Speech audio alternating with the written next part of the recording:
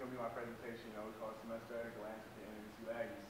You get that understanding of what we have going on here behind closed doors. To start off, the research question, right? What happens to young and new Aggie football players when I support their transition to the culture of our team through the relatability and seeking to understand them as individuals? Now, I came up with this research question because this is something that I constantly am talking about with friends and other coaches just to see what they have going on and how they have the success in the profession that I want to get myself into. You know, there's a lot of different things, a lot of theories and stuff that come into this, you know, or just being your regular old person. You know, one of the things is the critical social cultural theory, right? So you got this finally opening up for us. Right, so one of the questions I had over here is why players do the things they do under certain coaching staff. What that is basically talking about is saying, I have players hitting me up or texting me and asking me questions about things that are going on instead of texting the position coach. When I'm just a GA, right? And then across from that is accepting different power structures within the program. All that's telling you is basically having respect for the people that are in a position of power, of people that are in a position ahead of you. For me being a GA, that would be the assistant coach, and the assistant coach would be the coordinator would be the head coach. So it's just, you know, having a respect for them. You know, and then the next one you got is response and reaction time to other coaches. That kind of ties into the first one. You know, the players seem to respond back to the people that they trust a lot more. If I text them or if I call them, I'll get an answer or I'll get a text back a lot faster than most of the position coaches will, because they have a better relationship amongst each other.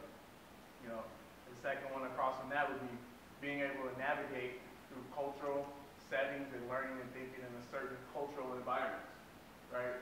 That's basically talking about molding your mind into things that we have going on here. You know, trying to change, leaving from a junior college or from a high school and bringing you to a Division I program and understanding how things are going to be done here. It's not like where you were at before, because where you're at before, you're able to do whatever you want. It's not how things are get done here. It's not how things get done anywhere at this level, if you want to make it to the next level, right? So the other two, you can kind of read on them. You know, they're very self-explanatory. I'll go ahead and give you a set. But this critical social cultural theory, that is one thing that you need to look up if you want to become a phenomenal coach. I guarantee every big coach knows exactly what this is. Let's move on, right?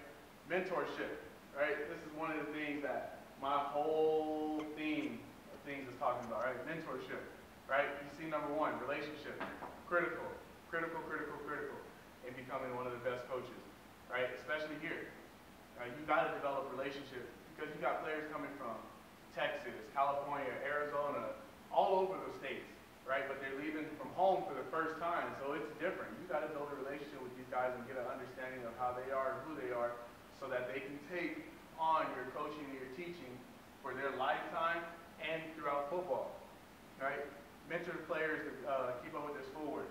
It's very important that we stay on top of that, right?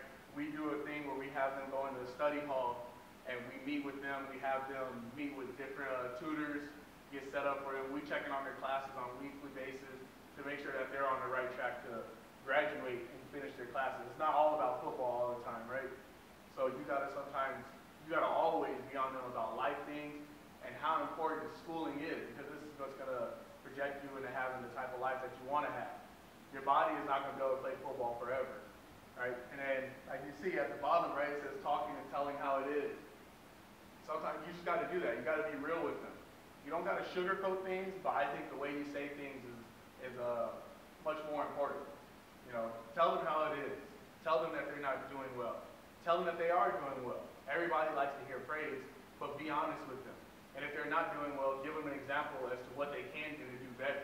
Show them what they're doing wrong, and then point them in the right direction. Don't just be negative to them and tell them, you know, you're doing bad and bashing on them, because that's not going to do anything for nobody. All right, you got to keep everybody in a positive mindset and smiling. You got to appreciate what you got going on here. If you're not wanting to truly be here, then what are you here for? Because then you're just wasting everybody's time, including your own. So here, we got COVID, right? Everybody's going through this. We've had a whole lot of things that our players and coaches have had to deal with. You know, this is just a list of them. Isolation, reduced practices. We didn't even have a season this year. Player safety. You know, we got to make sure that everybody is staying 6 feet apart, that they're not going out partying and stuff like that. Stay away from what you consider the common students, because you're better off in a bubble with us because we're getting tested every week. We're monitoring your every move, but you're going out, if you're going out partying, then that's just showing that you don't really care about your own safety and your teammates' safety, or even your coaches, because your coaches got to go home with families and everything like that. You know, understanding the situation, we kind of have what you call a little powwow meeting as a coaching staff with our players, you know, to give them, and our AD ended up coming, to give them an understanding as to what's going on right here. The COVID stuff, you know, as to why we're not playing. You know, it's not because of our coaching staff. They're not the reason that we're not playing. It's really just because of everything going on. You don't want people to be sick. As you see, yeah, there's other schools that are playing, but we can't control that. We have the same amount of testing that they can do, but our governor also isn't helping us out and stuff, which is what it is. But the thing about the isolation is people are being put, you know, you test positive, you got 14-day quarantine, or you get traced, you got to quarantine as well. You know, being isolated, that's a lot on your mental state of mind. Everybody is so used to, when you're an athlete, doing stuff on a daily basis from morning to sundown. So, you know, trying to keep the mental on straight and try to move them in the correct direction. It's tough, but this COVID thing has affected a lot, and I think that's where, right now, developing a relationship with your players is very critical at this point in time in their lives. Right? So now we move on to, you know, developing the culture. You know, this is one of the things, this is a big thing and an issue that we have going on right now. We don't have a culture. We don't have the winning culture that we want. And in order to develop that, I think we got to build relationships as a coaching staff, we got to build relationships as players, and then we got to build relationships from coaching staff to the players, as players to the coaches. You know, once we're able to do that and treat each other like a family, then we'll be able to get more out of people. And I don't say just to do it just because you're trying to get things out of somebody else, but I think that you need to do it to just help somebody. You know, you want to be able as an adult to pass the knowledge and your experiences down to a younger generation so that they can grow up and not do the same things that you did, not make the same mistakes, and go down the correct path. You know, so in these pictures that you're looking at right now, these are just some of the examples of some of the people that I've been around and been able to help. You know, these two over here are a couple of our players from last season that I was running some drills with, you know, pre-game and everything, and kind of breaking things down and giving them little tips and tricks before the game. You know, as you see in this picture right here, it's my little brother's graduation, along with another friend of ours who's basically like a brother who also graduated, who's in a doctorate program at Western New Mexico right now. You know, always been a motivation to both of them and being able to help them grow up. And it's great to see that they're having success in their lives.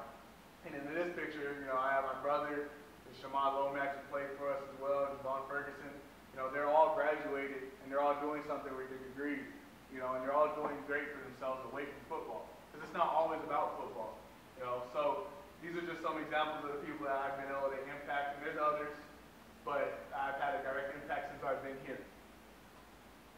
All right, let's move on to some of the information and stuff. The data sources that I used was, you know, examining the players and coaches in meetings and practice. So I got obviously a hands-on view as to what's going on a daily basis in our meetings, how coaches are treating the players in the meeting, how our players are taking on the coaching that they're receiving, you know, and then talking to them outside of football.